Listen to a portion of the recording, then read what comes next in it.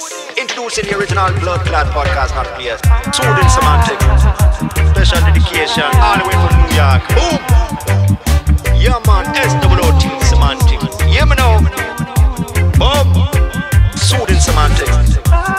Yeah me now. Big ups to the man now. Soothing semantic.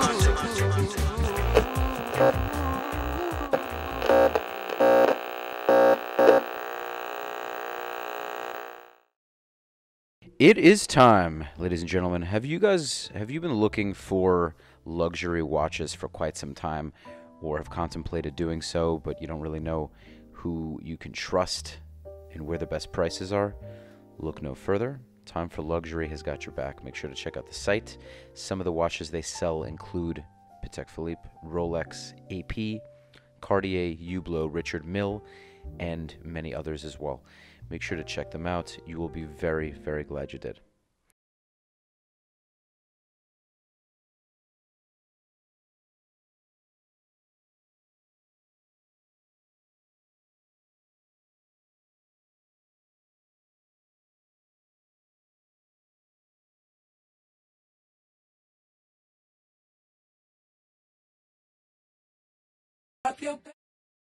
On another episode of Soothing Semantics, I'm your host, Rafi Pinsky. Make sure to subscribe, like, share, leave your comments. Make sure to check out Kobikarp's Instagram. I'm going to drop all the social media links. Check out Rafi the Realtor as well. Today, we have a guest who I've been chasing down for a little bit of time. We were going to do a virtual meeting, and right when I started the meeting, I said, hey man, why don't we do it in person? He said, oh, okay, we can do it in person. And here we are. So, Kobi, thank you for coming. My pleasure. Thank you for having me. My pleasure. So, for all of you who don't know, I'm sure many of you watching this already do know Kobi very well. Whoever does not, he is an architect who has basically designed Miami more or less. He's done work in Dubai. You've done work in Russia. We'll go into other places you've done work. There's so many projects you've worked on, residential, commercial. You've done work in Wynwood. I mean, the list goes on.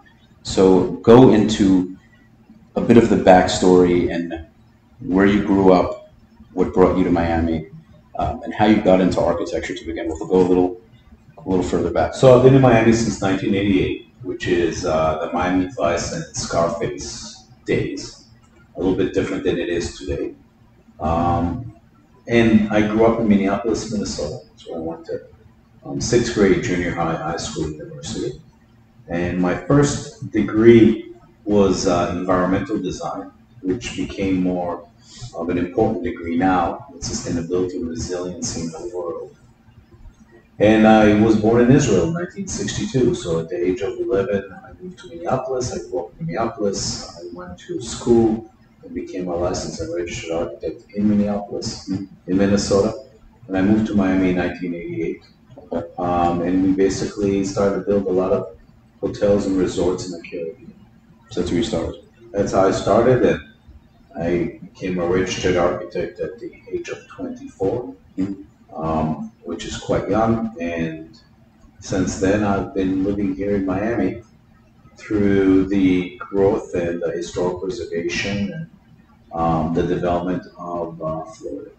So I've been in Miami since 1988.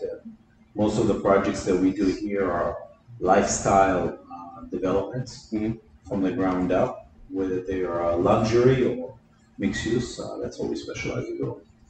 Okay. I mean, what are some of the big projects you've done in Miami? Recently, right now, we're finishing up the Four Seasons in Fort Lauderdale. We have a mixed use under construction in Coconut Grove. It's residential with commercial. It's on Grand and 37th Avenue and US 1 there. It's quite a nice corner. It's called Platform. We have a couple of projects, multifamily residential, that we're doing in Dania Point and Dania Beach. We have luxury condominiums under construction in Tampa in Bushel Marine District. We have a number of projects currently coming out of the ground now in Miami on the river, and a number of other locations like that, which are very special and unique because The opportunity is really to create districts and neighborhoods in areas that have kind of been run down and derelict over the years. We recently finished a Moxie Hotel in Miami Beach. We're doing a Moxie Hotel in Wynwood. We finished a Wynwood 25 mixed-use multifamily residential next door. So there's always a variety of projects that we are involved with. That's phenomenal. I see a lot of, I mean, I follow your Instagram, so I see a lot of what you're posting. I like what you did with your office in Glenwood. It has that pink Miami Vice kind of look to it. Yeah, yeah, people like that kind of location. It's cool and hip, and what we did is we lit it up so at night everybody can enjoy and see the murals as they drive by. And it's a beautiful campus to be located at on 6th Avenue and 29th Street. It's an interesting neighborhood that's being developed right now and coming along to its own. So it's an exciting time to be there. I love Wynwood. I love that location. It's very accessible, so we're happy there. Wynwood used to be very crime-driven, right? Because I'm fairly newer to Florida. Look, I think that crime is relative. I think that there's now that we have been living through COVID. When I came here to Miami in 1988, it was Miami Vice and Scarface. So You're not a cop, are you? huh? You're not a cop, are you? I'm not a police officer now. You're a cop. What? You're ignoring us. You're a cop. We're getting new cops. Most good-looking women are cops. Well, I'm going home, all right? He's playing with his new guys.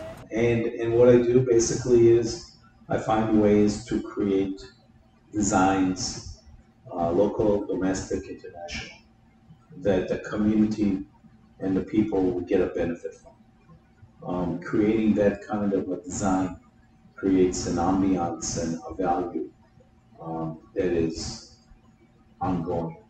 We do that in historic structures, like the Cadillac Hotel. We bring the people in, we restore it. Next door, we did the Caribbean condominium. The lobby, in essence, is in the historic building. So we bring you into the old and tell you the story. We walk through this beautiful terrazzo streamlined lobby, and you go, "Wow, this is interesting." And then we bring you into the construction. It's something that we've been doing for quite a while. Palazzo in Fisher Island, was that already constructed and you kind of brought it back to life, or did you? No, take that's that from the ground up? ground up. Palazzo della Sole and Palazzo della Luna are new construction. And they take inspiration, again, from a historic structure that has been there since the late 20s by the name of the Vanderbilt Mansion. And so we took that kind of DNA and used it for our luxury prototype that we're doing in Fisher Island.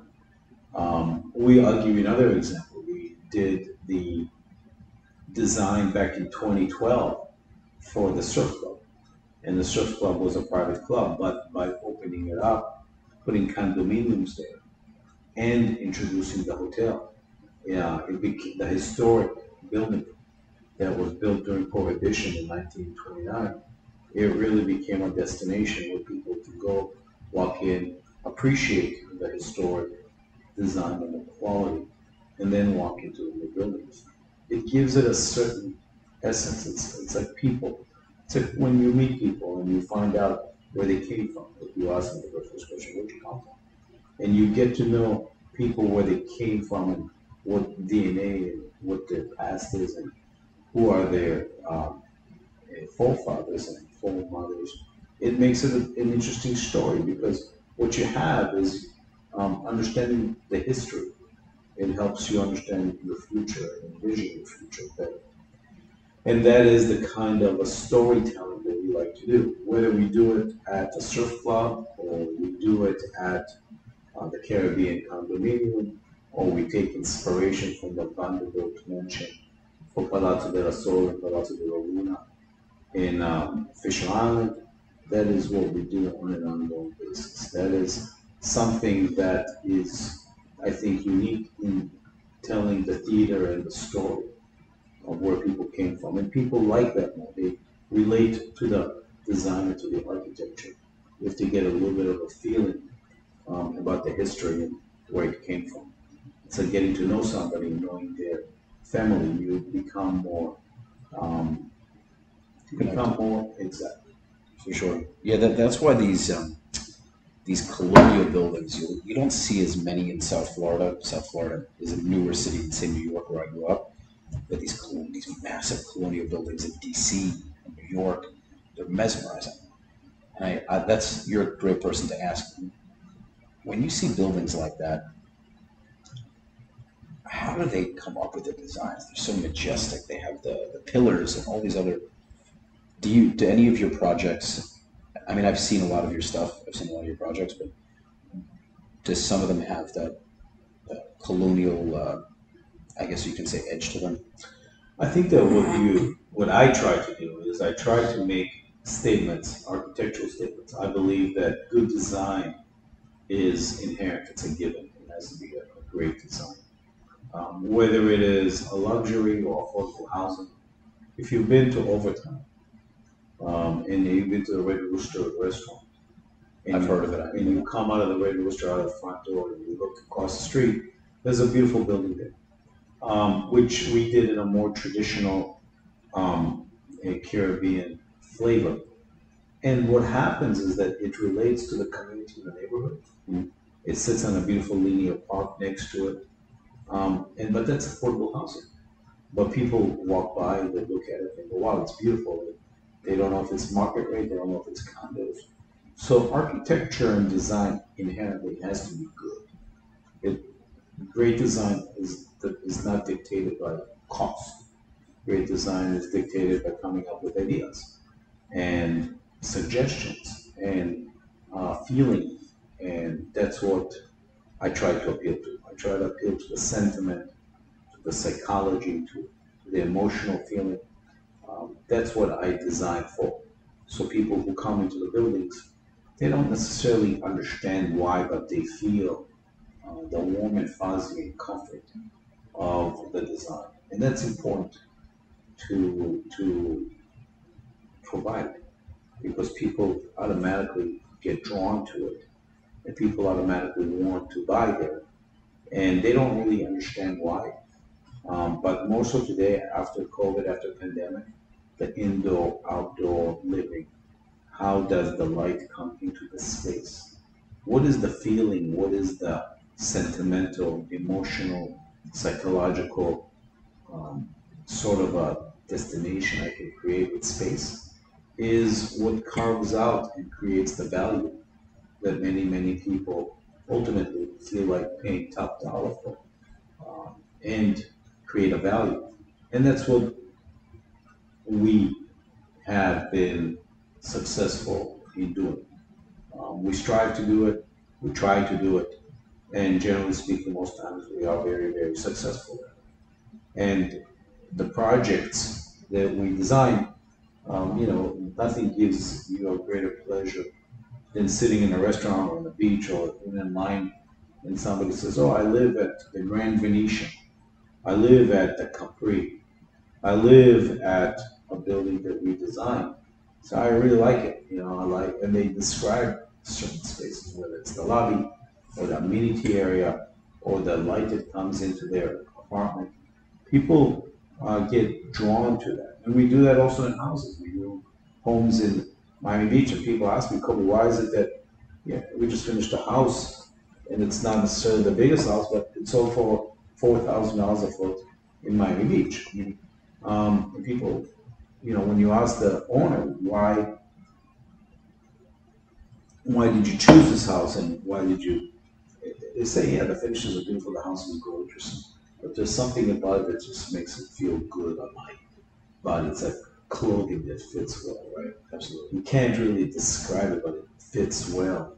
And you said, that's what I want to wear. And it's people when they come into a home, into a house, into a structure, into an office. It's like you're talking about my office.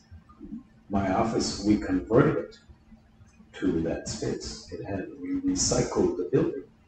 But by recycling it and creating the path and circulation in a way that makes sense, it starts to work very well. Because designs and buildings are like you and me and everybody else who's watching and listening to this. Generally speaking, hopefully we're healthy enough. We have one heart, a couple of lungs, with a spine, ribs. We're basically built all the same way. The components are all the same. But we are substantially different when it comes down to it. Whether you have a brother or a sister, you are, even though you came from the same mother, the same father, you are different. Even twins, even identical twins are different. Yes. Absolutely. And that's what makes it exciting as architects, because we design the buildings, but they're different from location to location. And that's what gives me the inspiration to wake up in the morning and desire to do it. Yes, it's now that I'm older and I'm almost 60. 35. I was going to say 35 isn't that old, brother. I've been doing it for about 35 years. It's longer than I've been alive. It's amazing, but you can start to see how these things come together. And I've had great pleasure of working with great people around the world, and it gives you a certain amount of pleasure to see people who are happy. I have a question for you, though. Do you see yourself as the line of work you do? Do you see yourself as a perfectionist? I mean, don't you kind of have to be? I think the perfection does not exist. Perfection does not exist in you, me, in the way we were made, the way we think, the way we were created. Perfection is not the reality of life. I think that progress and evolution and dynamic thought process is, meaning not static, is important for constant progression. I think that looking at architecture, whether it's the Acropolis or the pyramids or the Sistine Chapel, it gives, or the White House, right, or you can look at any kind of building that you can take inspiration from, but ultimately it's structures that have interior space and outdoor space. I'll give you examples of outdoor spaces that are very unique and special.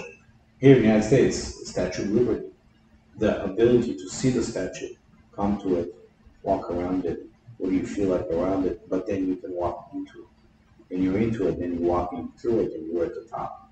That kind of an experience is not so much different than walking into a historic church and walking through it and into it and walking up to the steeple within it.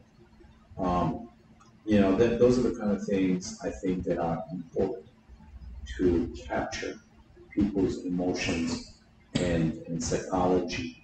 That's what people remember. That's what people remember when they were young, and they remember where their home was and how they were raised. I try to get into that psychological, sociological, historic preservation, environmental sustainability that then can create a space both indoor and outdoor that is special and unique. And that's what creates the value. And that is what I have been lucky enough to see and perceive and understand and provide it to other people. Because at the end of the day, we're in the service industry. There's 1,000,001 architects around the world. Anyway, you're not the only one? Oh, no. And I'm not the first, and I won't be the last. But it's while you are doing it, how you can provide a stage set, a story, a movie that makes it interesting for people to participate within and cherish it and personalize it for themselves on an ongoing basis. For sure. I wasn't sure. Okay, so I definitely want to ask you about Surfside. I've definitely done my research, and I saw you did a video on Surfside. It's definitely related. What do you feel it may do other than stricter regulations going forward for condos? Do you think it's going to limit any sort of growth? I mean, they've already demolished they cleaned everything up, and they're already starting to plan for rebuilding. What do you kind of think will be as far as South Florida and these regulations? Look, I'm an optimist. A comp to it would have been, we had Hurricane Andrew in '92. After Hurricane Andrew, it gave us an opportunity as a community, as professionals, to revamp our Florida building code. And our Florida building code now is more progressive and more advanced than many, many, many other codes throughout the United States of America. We just had tornadoes that went through the Midwest, the upper Midwest. Crazy. Wow. And they killed people, and buildings were just blown away. Thank goodness, since 1992, we have had an opportunity to revamp our buildings. We're getting glass as a structure. So I think that the means and method that we designed for today is completely radically different. Well, real quick to interject, tornadoes versus hurricanes. We're talking a strong tornado. Now, tornadoes, as far as I know, don't hit Florida too often, maybe up north. But generally, we have more populated areas and less space. Tornadoes don't have as much room to occur and stick around. So how do you make a building tornado-proof? I mean, is it... You design it for it. The buildings we design today are hurricane impact design, so that if it takes a direct hit by a hurricane, the glass is designed to sustain a Category 5. The glass, the concrete, the steel, the roof, all of that. Now I'll give you another example. Before it was used, you said you saw me on that. The reason is a few years ago there was a horrendous fire at the Church of Notre Dame. Right, I remember that. And they called me up and said, "Oh, we want to talk to you about it." And what happened there is that, again, the wood was dry in the structure. The roof was a lead roof, and people were fixing it with hot torches, which sparked a fire, or a cigarette was going on, sparked a fire. Like what happens in California, because there's so many the droughts. So a lot of the wildlife and the plants are dry. Exactly. And so it created an opportunity for that whole roof to just poof, catch on fire.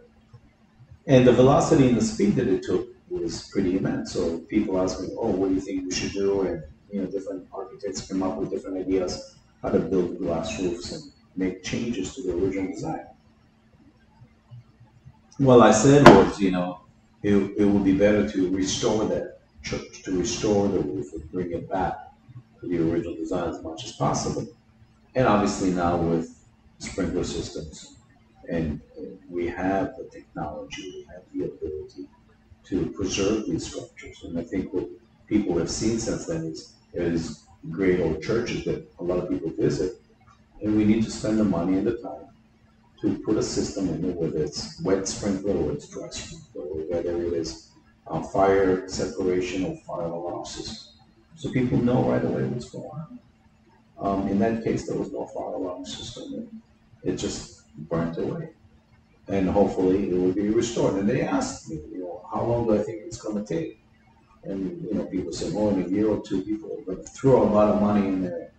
No, it doesn't happen that way. It takes years and decades to put these things back together. From '92 until we had the new code and really implemented it, it was like 10 years. Only 2002, 2003, 4, 5, and that's boom, did we implement the new structures. And the new structures that we built 10 years ago are not as strong as the structures we build today.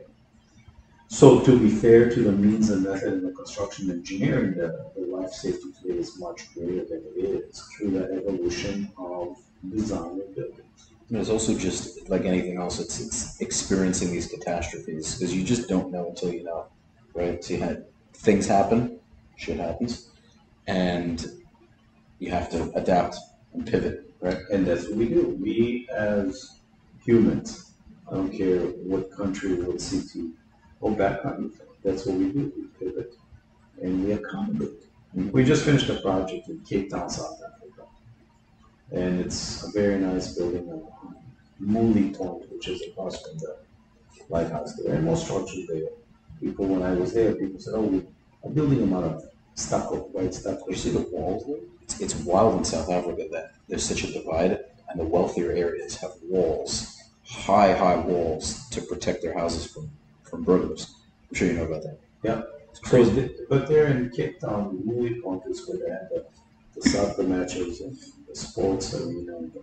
And we did a building there, and instead of making it out of stucco and white, we want to make it out of glass and aluminum and black for three reasons. Number one is to we can maintain it with the salt water. We can hose it up. We can wash it for maintenance and durability. And also, it's a much more sustainable and resilient material because the beach is sand.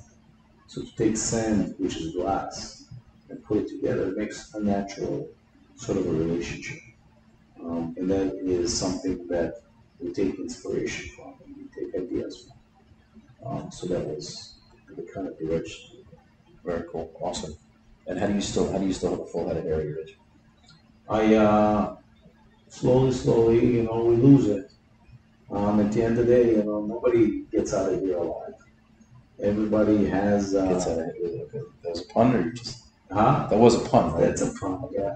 We have. Look, it's an interesting. I'm 60 in November, and what happens is that you have to take life one day at a time, and in the trials and tribulations that we go through in life. I'll give you an example.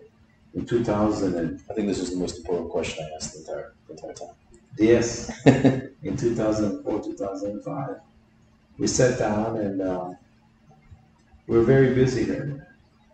It came to me a couple of engineers from Georgia Tech, and they were from Lebanon, and they said, "Listen, Kobi, we want you to come and work in Abu Dhabi." And I said, "Why Abu Dhabi?" And they said, "Because the market eventually will slow down in Florida, and you should have another branch." I said, "What's wrong with Dubai?" And they said, "Well, we don't want you to go to Dubai. We want you to come to Abu Dhabi because we want architects to come to Abu Dhabi. It's a stable community." I remember you talking about this on Bradley's podcast, actually. Did I? You mentioned this. No, go on. And we want you to be here to become part of our community. So that's what I did. And as the market cooled off here, and we had the crash in 07, 08, 09, we were working diligently in the Middle East. And what's good about working in certain regions like Abu Dhabi, it's in the same time zone as Moscow. It's the same time. It's very close in time zone to Europe. It's very close in time zone to Tel Aviv. So I was able to travel and do work within those hours. And so our office in Abu Dhabi, we had 3 offices there. 3 locations. You still do, or not anymore? Because what happened is back then the oil was up. I mean, the construction was strong in Dubai and Abu Dhabi. Since then, construction is still going up, but not to the rate of exposure. So now it's slowed down? It has slowed down. Interesting. Okay. And have you done work in Israel or not? I have done work in Israel for Bar Ilan University, for the Hajjaj brothers. Sounds familiar, but I'm not sure. They're developers? Yes, in Israel. Very nice, and I've done some work in Israel. And I like working in Israel. But again, in Israel, there are many, many architects, so they don't really necessarily need somebody there, unless they want to make a signature building or unique. We made a beautiful design, very sculptural for Nuva site there. And eventually we'll go ahead and get there. It's awesome. And definitely want to go into, I mentioned also on Brad's podcast that you knew, I know you're an architect. Don't focus on the crappy attempt at the wallpaper out there. The AC messed it up through all these things. And then these pictures are just random pictures. So I know you don't love the whole I like it. Forgive me. It's enjoyable. Very much. It's just the flavor. Until God willing I have a full blown studio, which will happen. You gotta start little by little. So that's the plan. In terms of, you mentioned you knew Putin, right? Huh? You mentioned you knew Vladimir Putin, right? Well, what happened is I worked in Sochi, Russia, and the project that we did is we did work in Kaluga, which is outside Tambov, Moscow. But one of the projects that we did is in Sochi before it became the Olympic destination and world renowned. The Soviets always took the best location in the city. In this case in Sochi, and they put a Moscow hotel, which we call the Moscow Hotel. And there is where we developed a master plan and a design for a mixed-use project. And the Russians have a foam They call it FORUN. And in that forum, it's basically a convention. And they present the project for the upcoming, and I presented the project back then to Vladimir Putin, who came in. And I presented the project to him and to his entourage. And that was it. That was back at the turn of the century. It's extremely cool. It's so interesting. Have you taken the time to maybe get on horseback with Vlad and take your shirt off and go see his picture? I do, but no, I don't. You know. You've seen that picture, right? Yes, I have. He's intense. He's an unique individual. He is. We're not going to get political, but that's very, very cool, though. Yes. We can wrap it up here. Thank you. So just for the sake of the edit, I'll explain later why I'm asking you. But you're definitely not a cop, correct? No. Okay, fantastic. An hour of you getting drunk and pretending to be in The Departed. You know what? I'm sorry, Lily. Okay, but I just need to know, are you a cop? I'm not a cop. I'm not a cop. Okay. Kobi, thank you so much for coming. It really is surreal to have you in my apartment doing an episode. I know you're a busy guy and you took valuable time, so I very much appreciate it. Guys, I hope you really got a lot of value from the episode. Make sure to check out his work. Your website is kobikarp.com, I imagine? Yes, it is. And you can check him out on Instagram at Kobikarp. If you need anything built, if you need any architectural design, he's the man to go to. Anybody that's anybody knows him. And make sure to subscribe, like, and share. Until next time.